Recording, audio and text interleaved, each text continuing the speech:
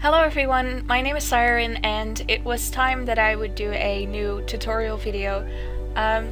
In this tutorial I'll be explaining how I paint glowing effects digitally, and I'm really sorry for my cat screaming in the background. He gets really upset if I talk to other things besides him. He always starts screaming when I do the dishes, for example, so yeah, you just gotta deal with that. Okay, well, let's get into this. For convenience, I have already drawn the basic shapes, and I'm going to paint some of the objects that I've drawn right now. I'm using a paintbrush that I don't know where I got, so I don't remember where I downloaded these. I get a lot of questions about what brushes I use, but I really don't know. I'm setting the layer to preserve opacity so that it doesn't go outside of the shape and it just stays the same. I'm just adding some darker edges. I'm not adding a lot of shading though, and the reason for that is because the object itself is going to glow, so it doesn't need a lot of shading to begin with. I'm just roughly painting because I like rougher kind of drawings, rough drawing styles. I mean, that's why I like digital painting, it's because you get a more texture-like feeling. I'm using a multiply layer here, by the way, and I'm using the clipping group function to make it stay on the drawing that I'm creating now. I'm adding shadow on the little stones here as well, because those are obviously not going to glow, but they're going to be, the reflecting light is going to be on it. So I hope that's going to work out nicely.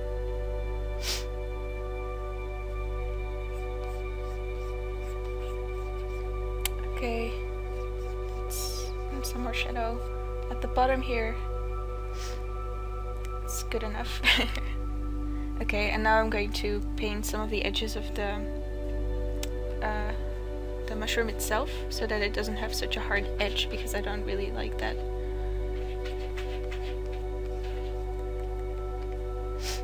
I'm gonna use a different brush for this. This one has a nicer texture for it, I guess. It's a little bit more grungy. Once again, I don't know where I got these brushes, so if you are interested in getting some brushes, please go Google it and try to find out something, but I can't help you in that department. I am going to try to make a I don't know, like, it's not like a tutorial, but more of a what I do in digital art kind of tutorial. I don't know, it's more of an informational video with brushes that I have planned. Okay, I'm gonna add some light in the middle already, and I'm just going to use a regular layer for this, and I'm going to blend it out really, like it's barely not a shape anymore, it's just a little bit of light. I'm using the water tool for that. And I'm going to do that on the middle of the, what's it called? Stem? It probably is called something else in English. I have no idea. For mushrooms, I mean, because it's stem for plants, but I don't know what it's called when it's a mushroom. Maybe it's just a stem. Okay, in this layer, it's still a normal layer. I'm going to set it to clipping group so that it doesn't go outside of the edges. I'm also going to add some of the reflective light on the rocks that I drew. And this just adds color. This doesn't really add any kind of light. But it still gives off the light-like feeling, without having to use special kind of layers for it. So I merged those again, and what I'm going to do now is add a overlay layer, and I'm going to use the same kind of orange that I used before, and I'm adding some color intensity using this. Now it's starting to look more like what I intended. Once again, I'm adding the clipping group function. I'm enabling that.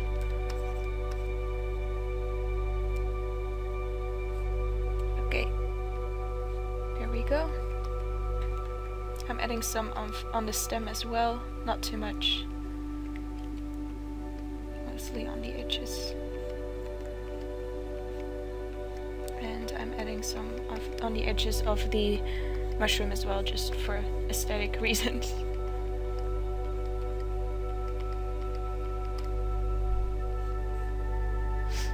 Okay, that's it.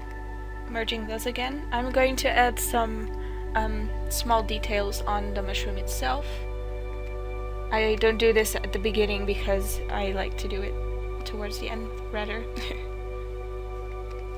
I'm always kind of experimenting with what I do here because, yeah, there's no how-to guide for it, but I've drawn these mushrooms a couple of times because I did them for small designs, and they are in my wisp painting. And they're definitely not actual mushrooms, you know, they're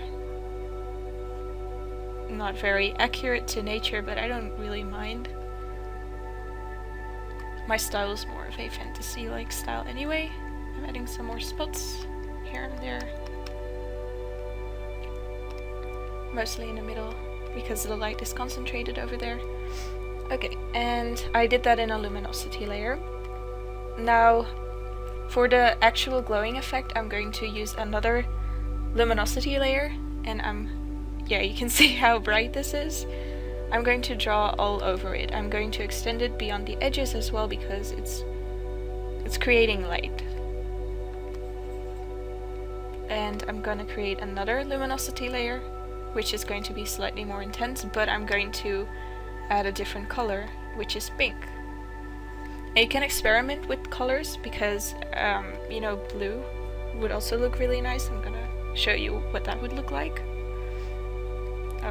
That's a little bit too bright for me.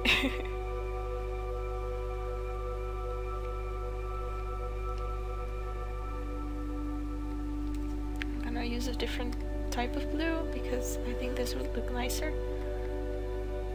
But you can also layer these effects and create different kinds of hues and colors. But I'm going to go with pink for now. And I'm going to reflect that onto the rocks as well. If there were any other objects surrounding the mushroom, I would obviously paint it on there as well. Okay, some more orange because there's also orange light reflecting onto them.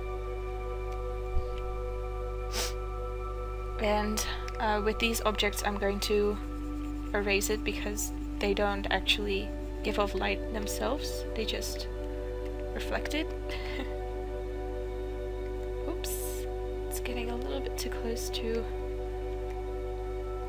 the light of the mushroom, so I have to erase a little bit over there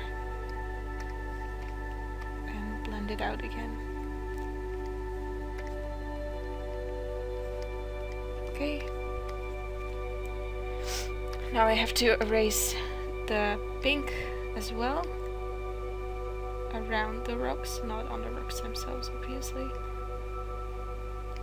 Like normally I would probably have done this a little bit easier, but I just wing it most of the time.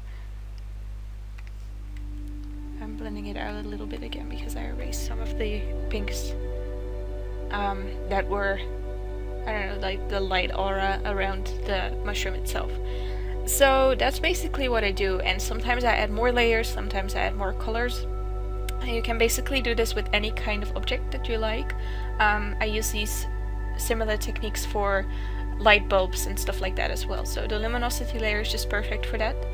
To create a little bit more depth and make it a bit more, what's it called? To create an atmosphere, I guess. You could, I'm going to crop it for that so that I don't have to paint the entire background. I'm going to create another overlay layer, and I'm selecting a dark purple. Please pronounce your words properly, Laura.